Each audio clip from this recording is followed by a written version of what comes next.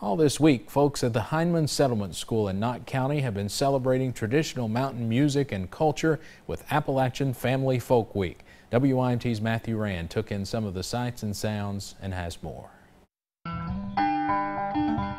Whether it's played in a concert hall or out on the porch, this music has been played and passed on in eastern Kentucky for generations. It draws us close to them, even though they may have passed on. And when people come from other places and take part in this, they become part of that family too. We're told Appalachian Family Folk Week has drawn folks from all over the country to Hindman for nearly 40 years.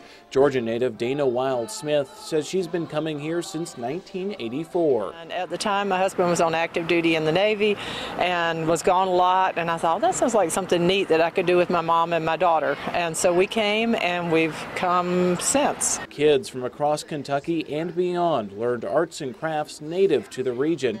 There is still a living tradition in these hills, organizers say, and they want to share that with the next generation. These crafts are still being practiced in the mountains, and this music is still being played. These songs are still being sung, and so it's important to make spaces where this is being passed on.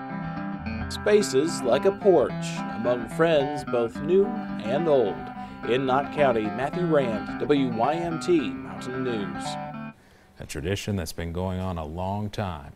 Tonight and tomorrow night there will be live music and dancing at the school. Music starts at 7 both nights and all are welcome to attend.